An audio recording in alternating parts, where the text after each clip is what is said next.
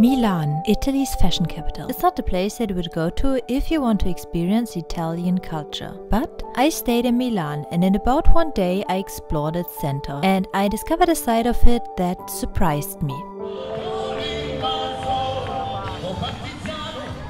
Hi, my name is Tina. I'm a budget solo female traveler. I quit my job to travel around the world, and I am now in Europe. It's been a while since I talked to my camera, so let's see if I can still do it. I spent the last 3 weeks-ish or so in Germany, but obviously my journey continues, but it's going to be a very long bus ride, so I'm going to arrive today at 8-ish. I am finally in Italy, Milan. It was like about a 10-hour bus ride, 11 hours because we were like 1 hour late. I'm on my way to my hotel.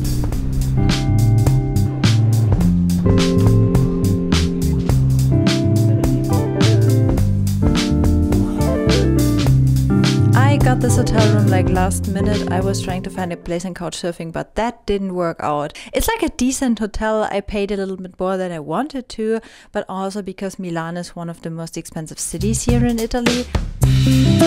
Pretty nice bathroom. It's like a decent hotel. The whole time I'm here it's raining, so this is probably not going to be my best video. I have spent the last 3 weeks or so in Germany. Now the journey continues and we're now in Italy, Milan. Again, one of those cities where everyone's telling you it's overrated and maybe not the place you should go to. The first thing we need to do today is to try to get a ticket on an app. This app's called ATM. So if you're coming to Milan, would recommend this app. I think if it works, it's probably the best way to get your tickets.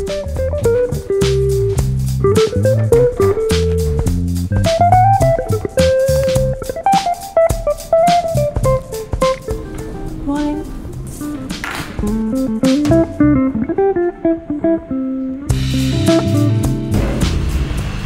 Ooh, it's cold and raining.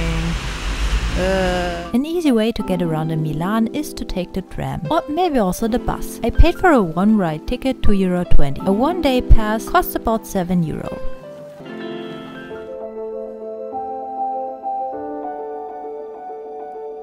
So we're now at Santa Maria delle Grazie. Sorry for my Italian. It's most famous for housing Leonardo da Vinci's The Last Supper. It's so popular you need to book it in advance. Santa Maria Church is most famous for housing Leonardo da Vinci's masterpiece The Last Supper. It depicts the moment Jesus announces that one of his disciples will betray him.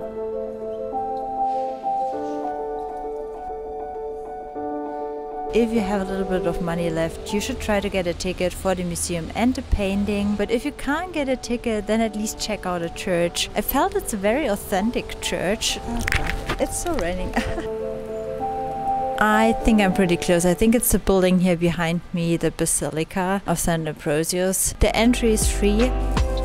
In order to visit the basilica, you don't need a booking. It was founded in the 4th century by St. Ambrose, the patron saint of Milan. He played a crucial role in the development of Christianity in Milan. I feel like that was a very authentic experience. I think even there was a service going on the whole time, but I saw like so many other tourists enter. Also, it was really warm and cozy inside, and it's still raining.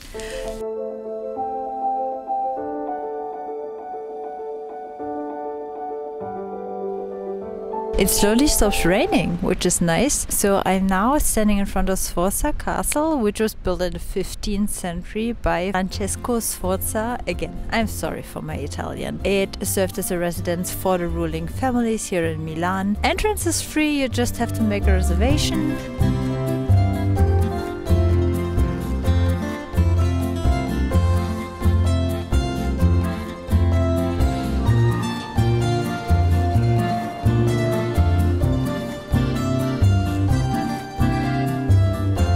Regarding the fact that this is free, it's really huge. Like, you can spend a lot of time here. Sforza Castle was built in the 15th century by Francesco Sforza, the Duke of Milan. It served as a residence for the ruling Visconti family of Milan and later for the Sforza dynasty.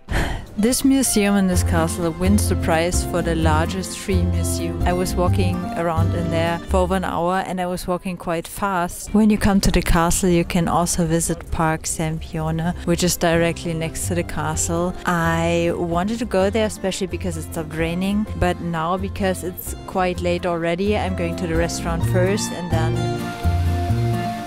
I found the official entrance.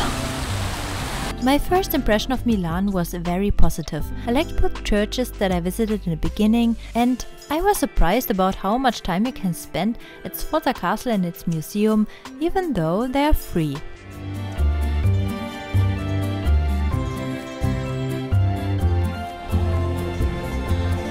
There's already quite a long line here, but I don't think I have to wait that long, but I was expecting it. Tells you that it's a really popular place and that it has to be really good, right?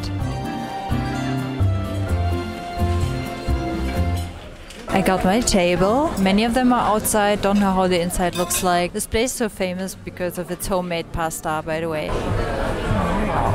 It's perfectly seasoned. If I could, I would try all of their other pastas as well, and just to compare them. I've been wanting to eat pasta on my entire trip. I haven't had a chance to go to a good place. This is definitely worth the wait here. That was a very good lunch. I paid about €24 for everything, which is really good.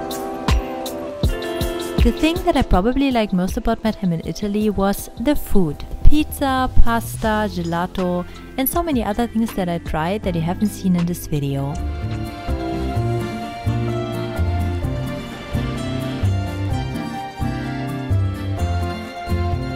I'm now standing in front of Duomo Cathedral, the tourist attraction here in Milan. It's the tallest church in Italy and one of the tallest in Europe in general. I still have no ticket, so just let's pray and hope for the best.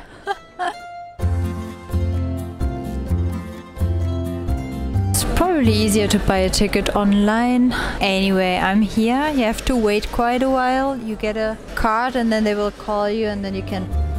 I got my tickets also to go up with the lift. Was €26. I want to find the entrance for the lift first. He just told me it closes at 4 today. Right and left. Let's see. The Sud-South lift. This looks like a lift. Let's see.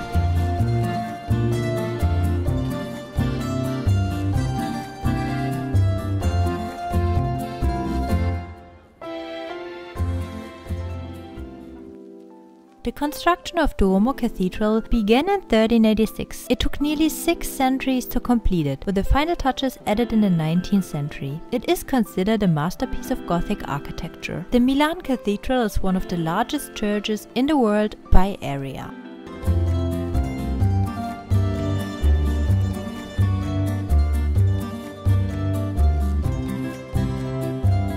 Look where am I, on the rooftop of a cathedral, but it's also kind of crowded. We had to wait a while, because there are so many people that you can't go up the stairs right away. You have to wait for 10 minutes. And then the fact that he just told me that it closes at 4, so I have to go down again to be able to see the rest of it. Because I don't know how much it is. How pretty impressive. Oh yeah.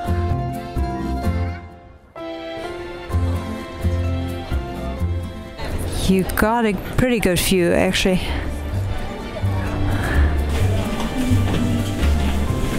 They make you go down the stairs, but you directly get to the cathedral, luckily. Was a bit worried that they would need to find the entrance first, because, you know, it closes in about 30 minutes.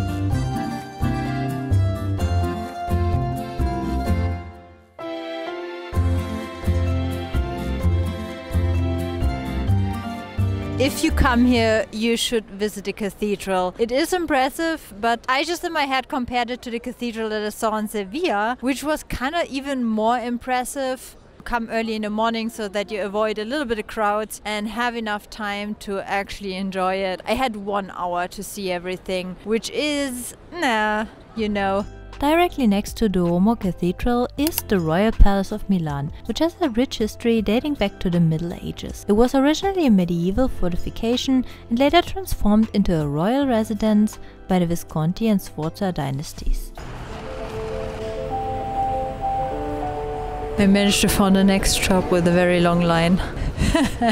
I don't know if I should laugh or cry about it, but oh well.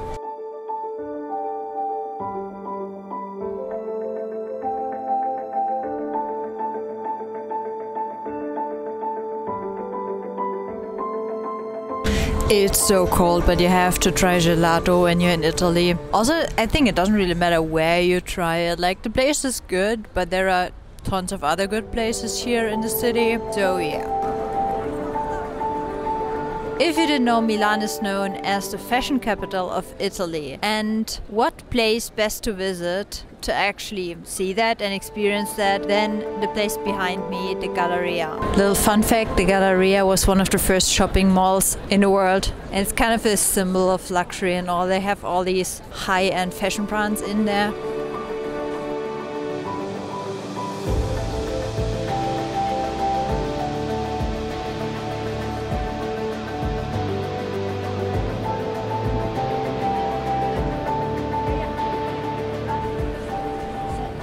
I was of the impression that maybe because it's a shopping mall, it's like kind of inside, but it's not really. You have to go inside of the shops, but it's cold here, so I'm not going to spend too much time here probably.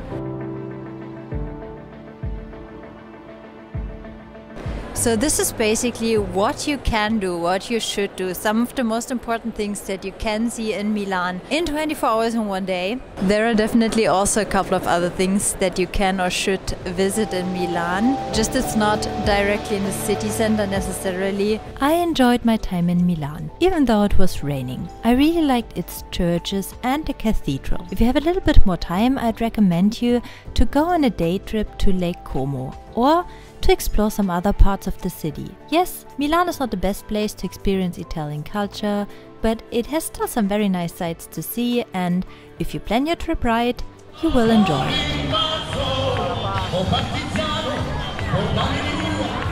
it.